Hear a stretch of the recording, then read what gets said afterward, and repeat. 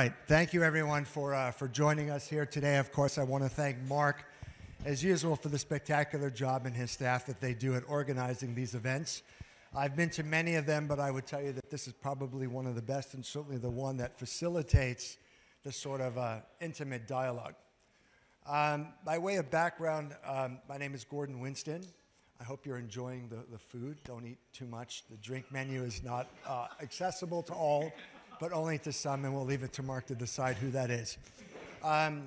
So in short, I'm Gordon Winston. I have a legacy in the Winston jewelry business. I don't talk about it often because I have other accomplishments in my own life that precede that. For the most part, I was an investment banker at Lehman, Kidder, and Bear Stearns. I worked through a lot of interesting esoteric assets. And a number of years ago, after getting involved in the life sciences space through a corporate finance group based in Hamilton, Bermuda, decided that we were going to set up a family office. My father-in-law owned a Canadian retail business called Future Shop, which he started in 1989 and grew that business to roughly $1.5 billion US dollars to sales.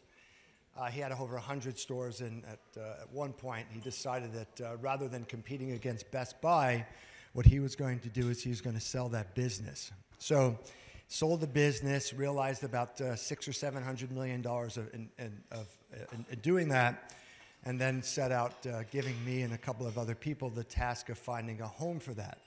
I was just explaining to the table that whilst you have $500 or $600 million to invest, it's not as easy as you think. So we went about, solicited to most of the investment banks looking for homes to put capital to work.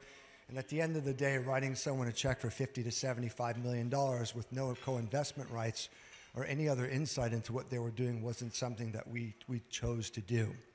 So with that,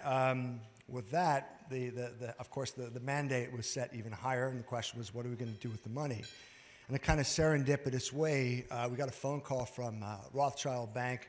There was a Canadian company called Drug Royalty Corporation, which had been put in play by a UK company called Cambridge Antibodies. Anyone in the life sciences space or anyone based out of the UK would know the name of that entity because they had one of the most formidable monoclonal antibody platforms on the planet, and from that, drugs like Humira, Enbrel, and many others were evolved. But anyway, this small little dinky Canadian company, as things typically are in the Canadian Stock Exchange. Oh, that's okay. I too am a Canadian. I hold a Canadian passport. So, oh yeah, all right. Shout out to the other Canadian. But in typical fashion, the company limped along for a number of years.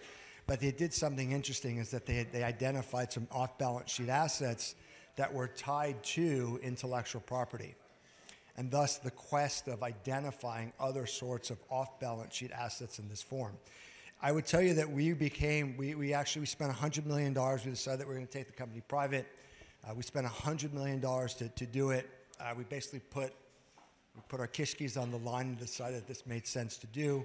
I won't walk you through all the details, but if you're interested, I'll give those to you. But basically, it was a whirlwind.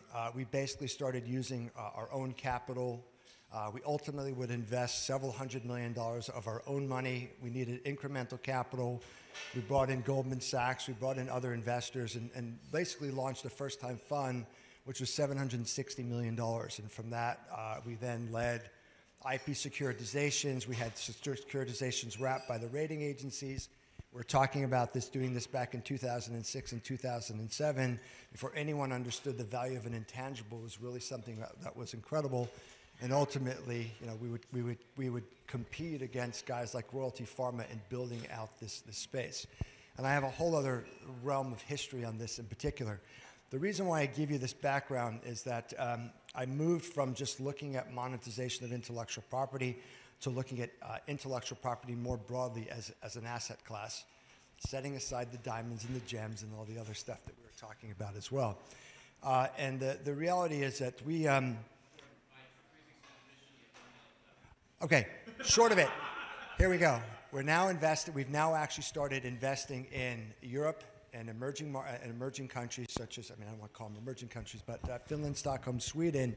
and using royalty finance as a stepstone into the capital structure of these businesses. So basically, they mostly have 3 to 7 years of operating history. They'll have 85, 90% margins. We use this form of basically royalty monetization as a stepstone and opportunistically invest equity in them. We've got 25 companies right now. We've got a couple of unicorns already in our portfolio, and we're out in the market raising 125 million euro, which we will put out in 9 to 12 months and then raise a $500 or $600 million fund. Ta-da. Thank you. Oh, absolutely. So everyone, please raise your glass to Mark. Seriously, I would actually raise a glass to everyone here for actually really, this year has been a pretty difficult year. And unfortunately, it is one, but we are here together. So cheers to all. Thank you for your time and good wishes. Thank you.